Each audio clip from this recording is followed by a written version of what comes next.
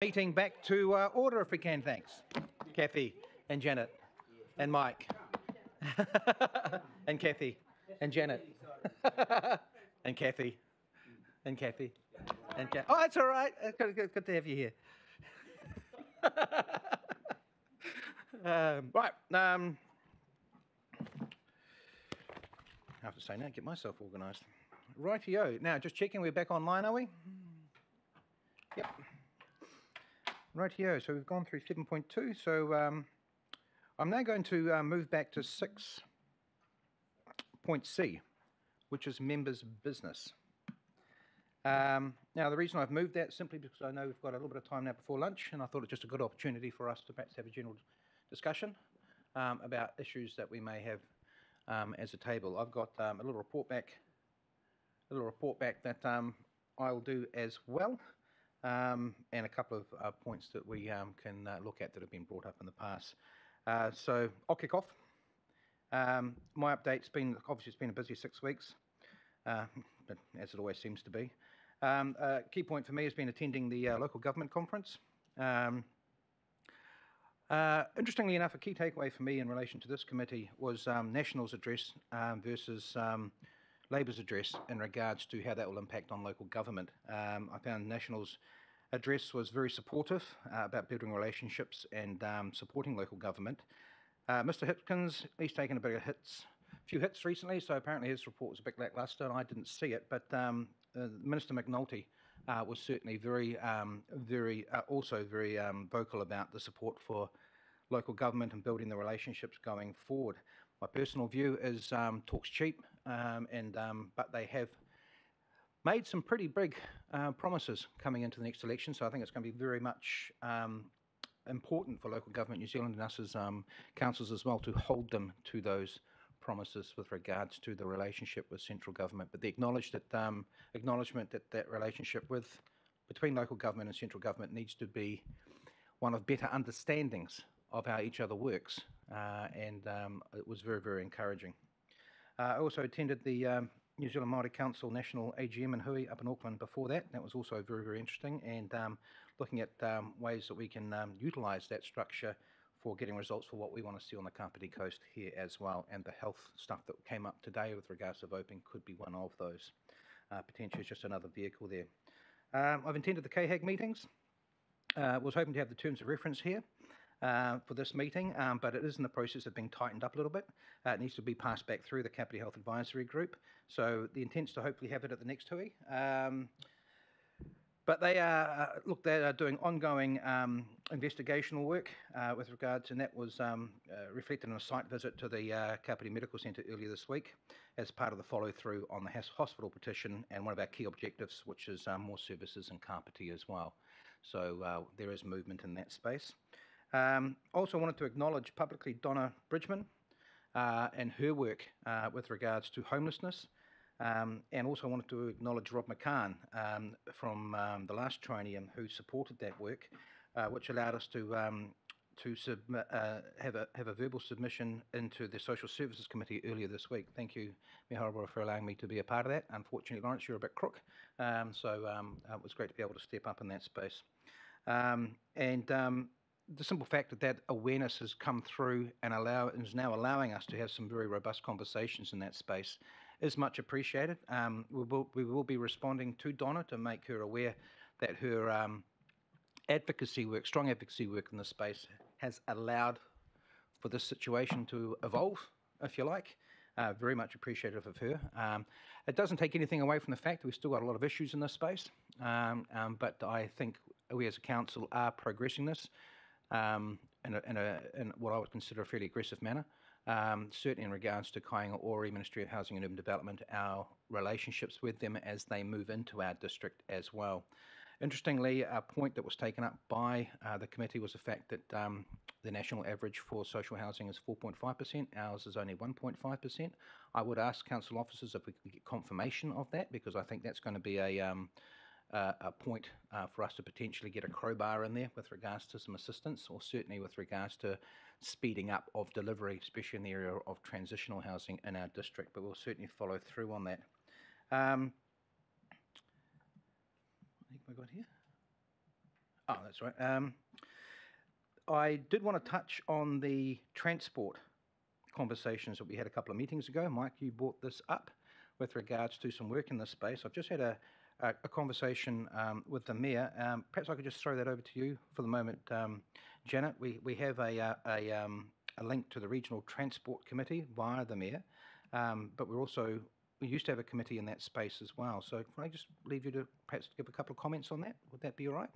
On where we can perhaps go with regards to incorporating the people that have put their hand up that are perhaps interested in that transport space. So we're looking at perhaps revitalising the, which is it, the Transport Committee as such? Yeah, Council previously had a road safety advisory group. So the plan is to refresh and resurrect that group. So I have been following up with staff and will continue to do so. It's just when time and resources allow, but certainly wanting to set that up as soon as possible. Excellent. Look, I'm happy to follow that with an email from the committee just to express our views around that. Yeah, that would be useful. Thank you. Fantastic. That's about it for me. A whole heap of other stuff going on, but I would quite prefer to open the floor up to general conversation for the next little bit as such. And Mr. Wilson, you might like to kick that off. Yeah, just with regard to the local government review and you guys who went to the conference, so I'm not quite sure if we're going to have a formal or informal feedback from that. I think there's a general interest among councillors and community board members about what went down. So, for instance, in the review, for instance, it's recommended that local government terms be 4 years. So I'm interested to see how the conference felt about that. The remit that we had a direct involvement in around KiwiSaver, where did that land? And yeah, just generally the stuff that went down. And I haven't seen anybody's responses to the local government review other than reading the minister's response that it's all under review and that like nothing's going to happen before the election. Pretty obvious reasons for that. And so, yeah, so where we are in that space, we'll wait until then. But yeah, just the feedback from the conference itself, and I'm not quite sure where you get how we access all the information to remits that were passed or failed or whatever. Look, I can give you a quick update now, and the Mayor may want to add to that as such. A good point. Perhaps we do need to be feedback. It doesn't necessarily need to be discussed. It's maybe something that can just come out as a one-pager or something like that. To be brutally honest, the local government reform is not really something that was heavily discussed, in my opinion. We've got 17 recommendations there, so we're pretty set with regards to what our requirement was. As I noted, we had some very strong indications from the National Party with regards to their supporting of that report, of additional funding being coming in, and also the building of understanding of local government as well.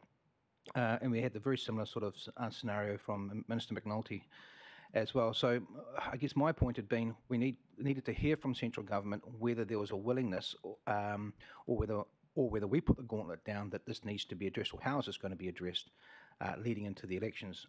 I was pretty happy with what came back from the National Party, especially in regards to that gauntlet being taken up, and there's a lot of scope for us to be holding the governments to account post-election with regards to what was talked to at local government as such, with regards to support, not just for the review, but there's other aspects of that as well.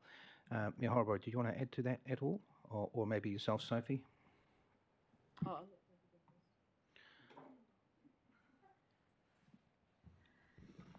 Yeah, I agree with what Martin said. There was quite a bit of talk about the central government, local government relationship, and also a campaign launched by the Chief Executive of LGNZ called Choose Localism.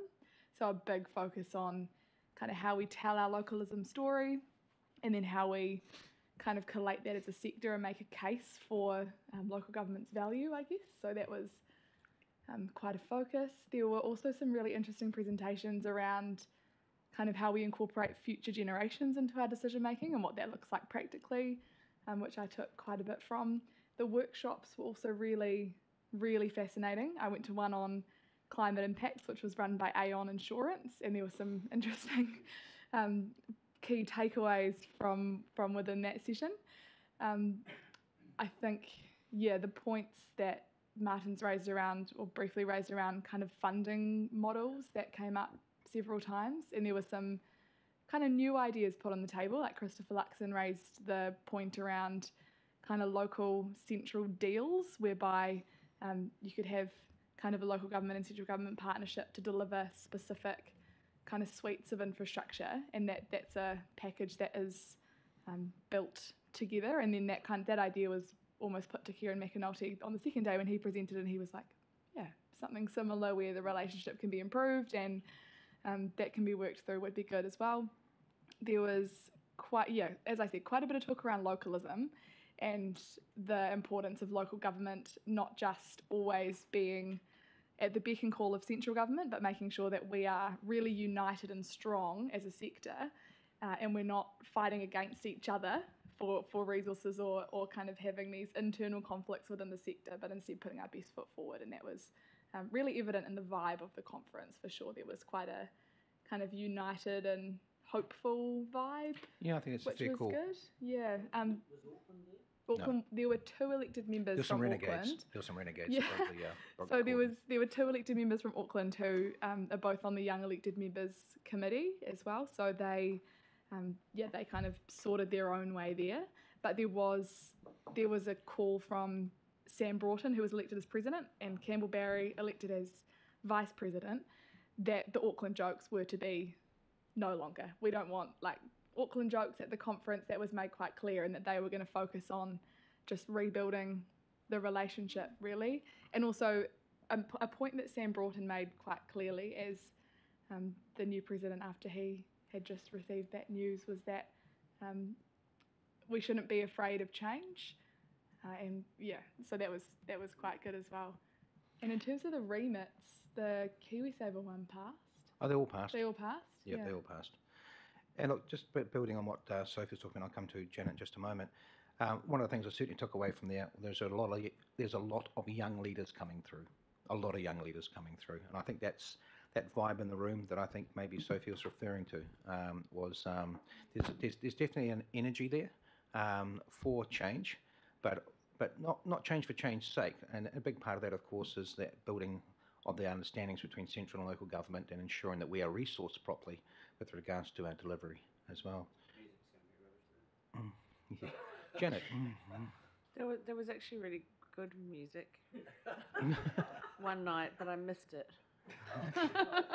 It was a covers band with bagpipes, apparently, which I thought sounded interesting. So I just wanted to, agree with everything that's been said. We traditionally have done an individual report backs, but we might do one together this time. I'm not sure how we want to do that, but you will get a written feedback report, at least one, if not 5. So I just wanted to follow up on the future of local government and what happened around that. So there was a joint position taken at the AGM, and I'll just read that out now. So that local government sees the future for local government work as essential for the incoming government to address. And I think that's around the fear that this will be put at the bottom of the pile in favour of the RMA and affordable waters reforms. And the second, that local government should develop a consensus position on the future for local government report to take to the incoming government. And that LGNZ should facilitate engagement to develop that position between July and October, so the position is agreed before the incoming government takes office. So we'll keep an eye on that, and we'll make sure that we have a chance to feed back into that. I think there's already a group that's been formed in local government to have discussions around this. It's been informally referred to as the amalgamation groups, but I don't agree with that. I think there's a lot more work to be done around a whole lot of issues that are raised in that report. So we just really look forward to being a part of that. I think the focus on localism that Sophie mentioned is going to be a really useful starting point in terms of developing a meaningful, some kind of meaningful sector that delivers on that. The other presentation that was really powerful was Sophie Howe, who's Very the interesting. Commissioner for Wellbeing Future of Wales, and she talked about how every decision that we make needs to have a lens of all the well-beings, that we don't see a road as an infrastructure project, but we see it as a connector which increases well-being, for example. So that was a major takeaway for me. I really appreciated Chris and Darren being there and being able to discuss things and really kind of crunch it out a bit between sessions. There was no break in the day where we didn't talk about local government. No, none at all.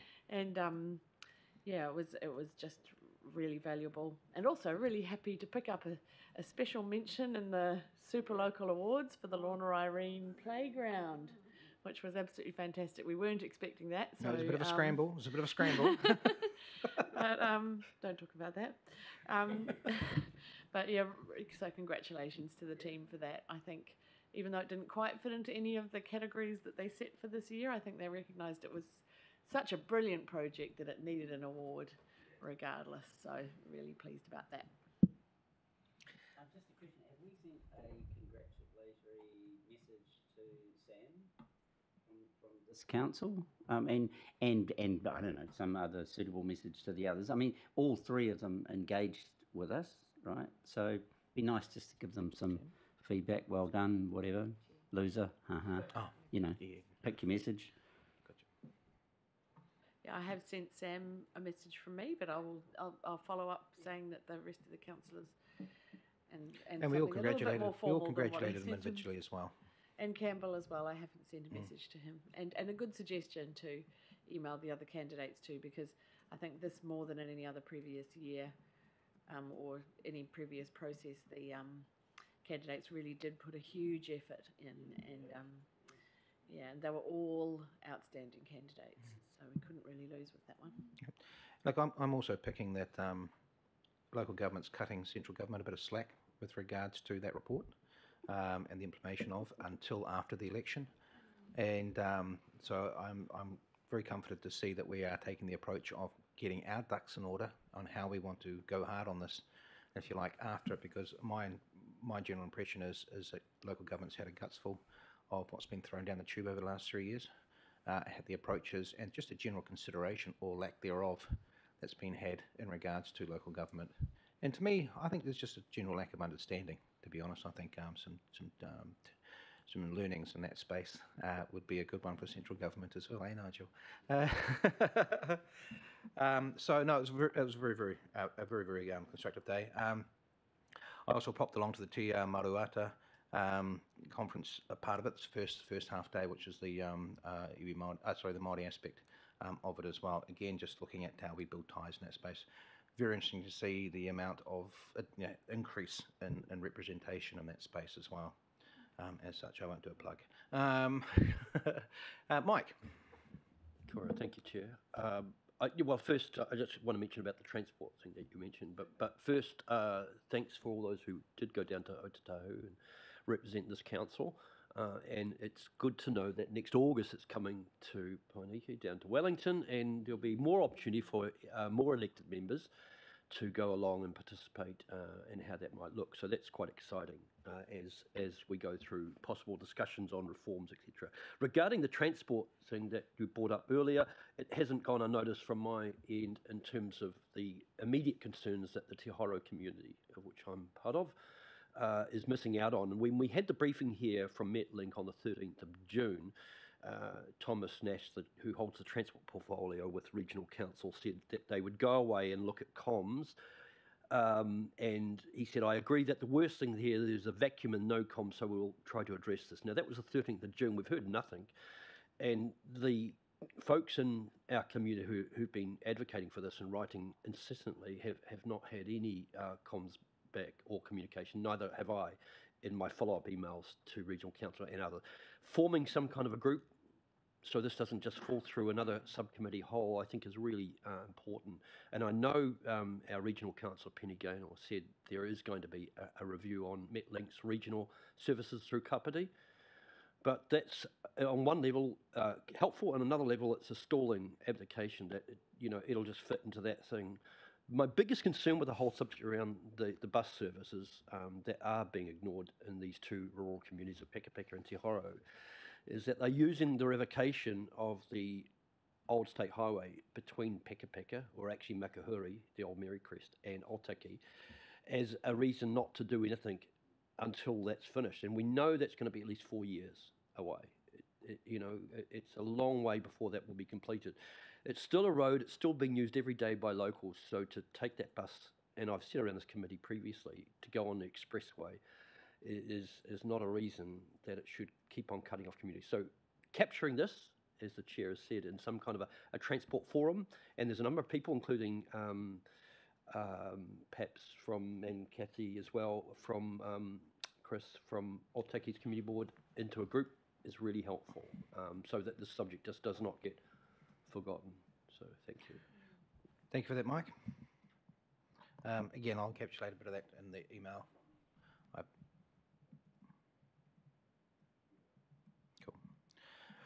Right, that's transport. Has anyone got any other topics that they would like to bring up, or things that they would like to discuss?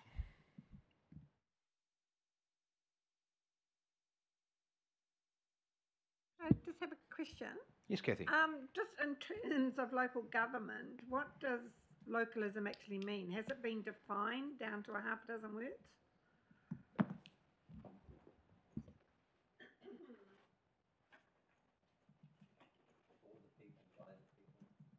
Yeah, sorry, I did bring the form, but I left them at home. Just to let you know, we've got badges, and I've got badges for all of you, which I will bring in and pop in your respective hole. Look, I can't remember. So obviously it was gripping. But we had a lot of information coming in at the same time as well. But I think Sophie's just going to save the day. Oh, no, I'm trying to find it, but there definitely is on the website, and I can send it around. Okay, yeah. Yep. And I've...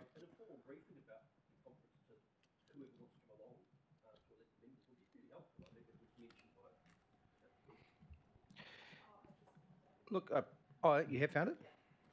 So localism is all about harnessing the power, knowledge, skills and views of local people to strengthen our communities. Localism builds on the unique qualities that make every town, city and region special. But localism is a choice. It won't happen on its own. It will take all of us working together to make a localist future a reality, a future by local government. So there was a real focus on not a future for local government, but a future by local government. So it's kind of that's it in a nutshell. Yeah. A catchphrase of local knows local, Kathy, and like I said, coming down to the understandings. The central government have got a job to do, that's great. Local government's got a job to do. We're all adults and we're all highly skilled in our respective roles, and we understand our respective roles, I think. So for me, it's about having the respect and the investment in the appropriate places and allowing people just to get on with it, with oversight, of course. Janet.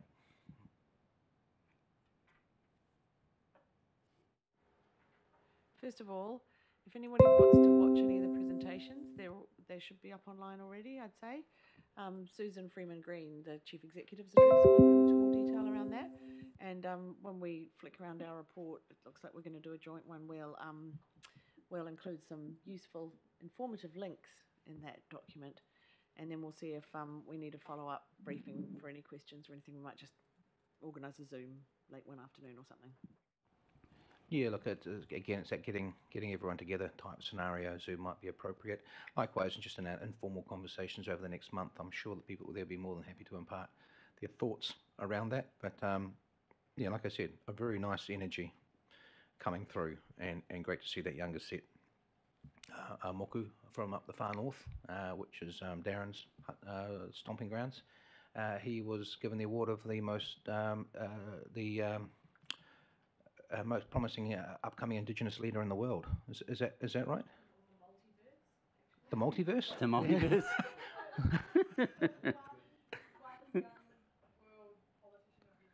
Yeah, one young, yeah. So One world. One world he won the world. young, which is a great indictment on him with regards to the work he's been doing in the far north, considering all the issues they've had up there as well. I would say he's a humble guy, but he's not. but he is in a nice way. He's very approachable. He's a lovely guy, and he brings a lot of mana to that role as well. But a lot of mana to youth coming through, and how they are approaching things. Interestingly enough, he's on a dry year this year, which he's actually finding very, very beneficial with regards to. Yeah, he's got a bit going on with his uncle, but he's loving it. He's not having any issues with it at all, and he's finding the unintended consequence as being as he's enjoying. He's broken the habit, enjoying the situation, and just getting a heck of a lot more done as well. Nigel. I'm on my 37th dry year, actually. Just in terms of definitions of localism, in terms of definitions that are handed down that then get incorporated into policy, I think we need to be a little bit careful about it. There's another definition of localism which I think has a slightly more Marxist bent to it if you look at the means of production and etc. and consumption. Just a very short one. It says, localism describes a range of political philosophies which prioritise the local. Generally, localism supports local production and consumption of goods, local control of government and promotion of local history, local culture and local identity. That idea about local production and local consumption, I think, is going to gain increasing ground as the world moves forward. That's something that, in terms of policy formation, Chris will be across this, that the idea of local production and local consumption is something that we really do need to think about. I've been a staunch advocate of buy local, and as a council, we are one of the biggest purchasers in the area, obviously. So I hope that's front of mind here. And just the last bit on our CE. I'll send a photo around. He did a reading for the kids in the library yesterday, which was just gold. It was absolutely fantastic. So I've got a couple of photos, so I'll share those. So, yeah. Just building on that, Nigel, a little bit as well. So I hear what you're saying. This is where our destination strategy and our tourism strategy is going to be very, very important with regards to our identity of who are we. As such, big one for me has always been brand Kāpiti. I think we should be a premium brand, a bit like the Appellation type systems for wine as such, although it would be quite nice to know who owns the rights to the name Kāpiti, as I think Fonterra's got a hook into that one, but my opinion is Fonterra should have never moved making Kāpiti ice cream out of the district for the simple reason this is where its brand strength is local. The amount of people I say, oh, you know, Kāpiti ice cream's from Kāpiti, is it? Yeah, no, it's not. It's from there, but it's not where it's made now.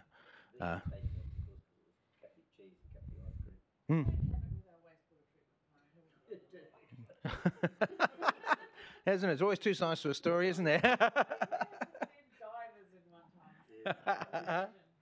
And look, one other thing I will bring out of the conference is one of the groups was a sponsor there, and also was a great co-partner, was Well Able. And this was a group that are making cleaning products and employing people with intellectual handicaps as such. So I would, we're talking about local purchasing. I appreciate we can't ask our contractors for a specific product, but if I could perhaps ask council officers if we've got a procurement process around just day-to-day cleaning stuff in our building, just detergents or anything like that, if we could change to that Well Able label to support that kaupapa, I think it's a fantastic kaupapa to support. It only took me 2.5 years to get a local coffee in here. I'm hoping it'll be a little bit quicker with regards to a cleaning chemical as such. Anyone else? Anything else? Sophie, you're incorporated into that loop as well. And Lawrence, are you still online? Have you anything you would like to bring up at all?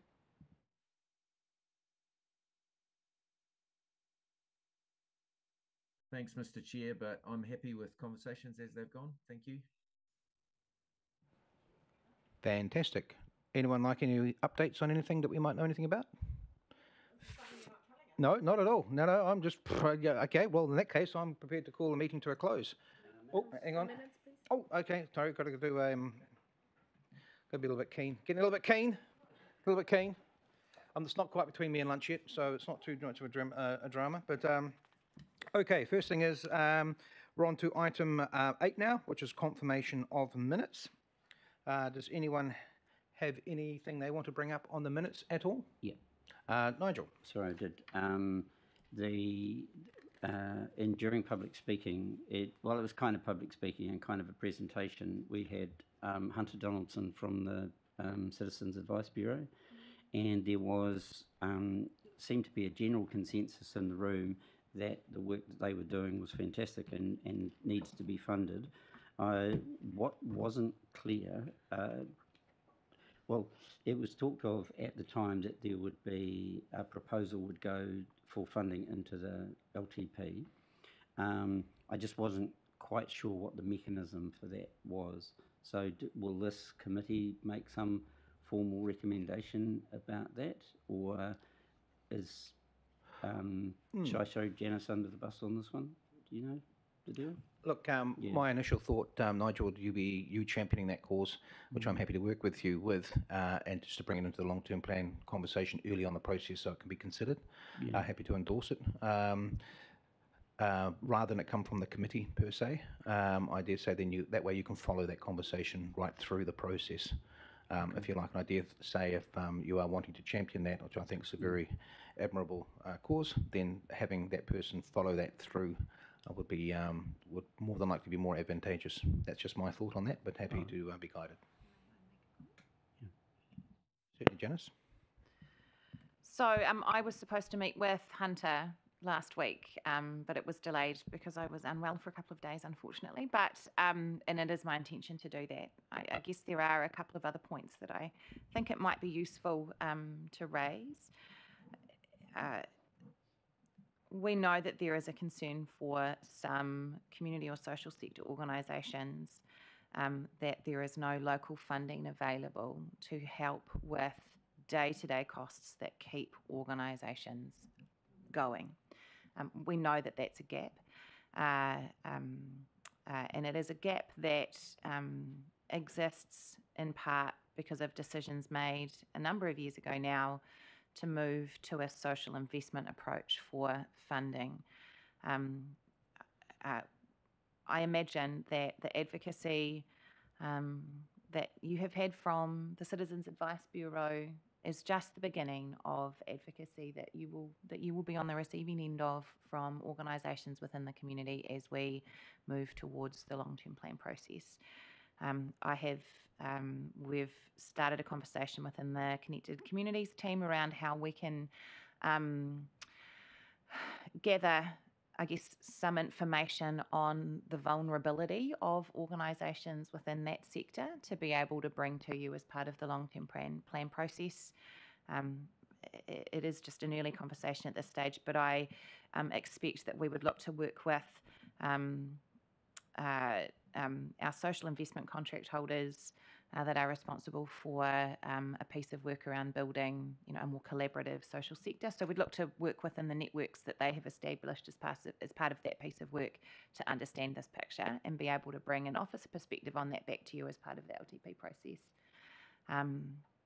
So you can expect to see more from us on that in the next few months. And look, Nigel, I have yet to have a chat with the Mayor with regards to what we're going to discuss with the Social Services Committee next week, but maybe that's something we can incorporate a little bit into that discussion as well with regards to, so that could be a pathway that's opened up to us as well, which we'll try to capitalise on.